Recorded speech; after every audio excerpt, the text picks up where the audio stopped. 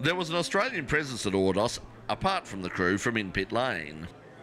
Charlie Rowe-Charles is quite possibly Asia's best-known Australian racing driver. Yet Charles, who was born in Australia, has never actually raced at home. And when the weekend started, Charlie had absolutely no idea that later that weekend he'd be even racing in the R8 LMS Cup here in Ordos.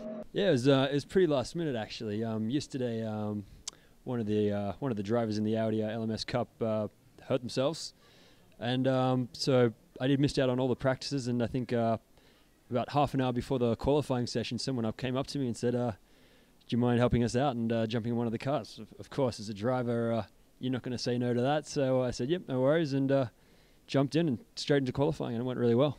It's the famous theatrical dream that you almost pulled up. You know, the understudy waiting in the wings and the star breaks her ankle.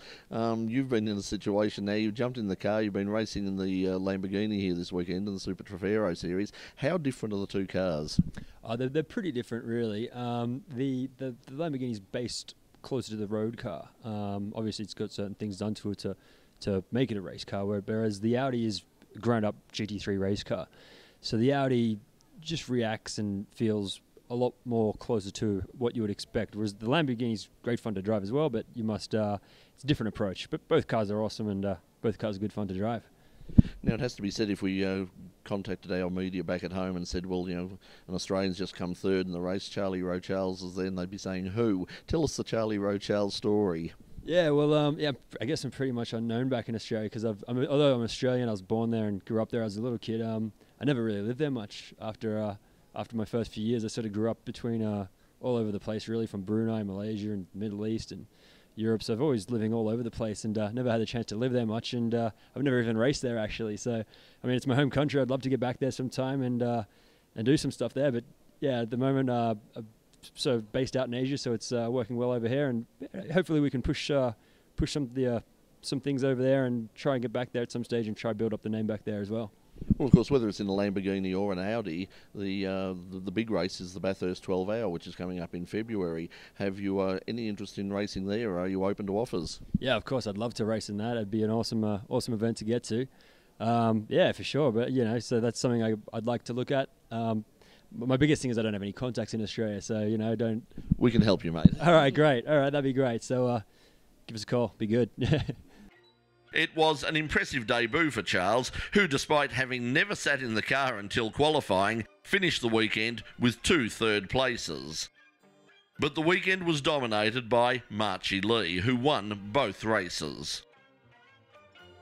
Motorsport in Asia is booming. There are new circuits, new series, lots of new opportunities.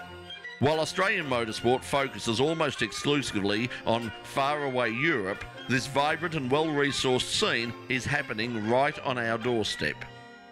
And with the limited opportunities for talented young drivers here in Australia, perhaps it's worth looking at what's happening with our nearest neighbours first.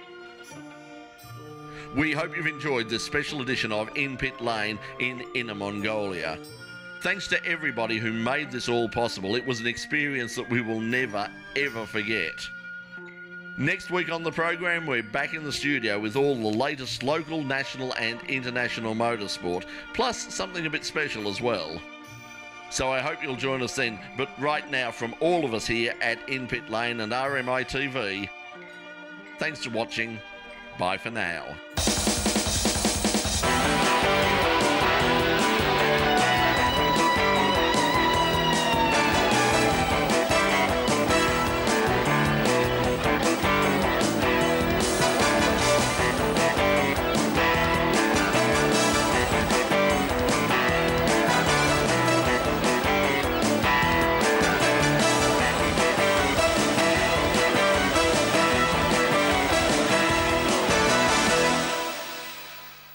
The camera's shaking because I can't stop laughing.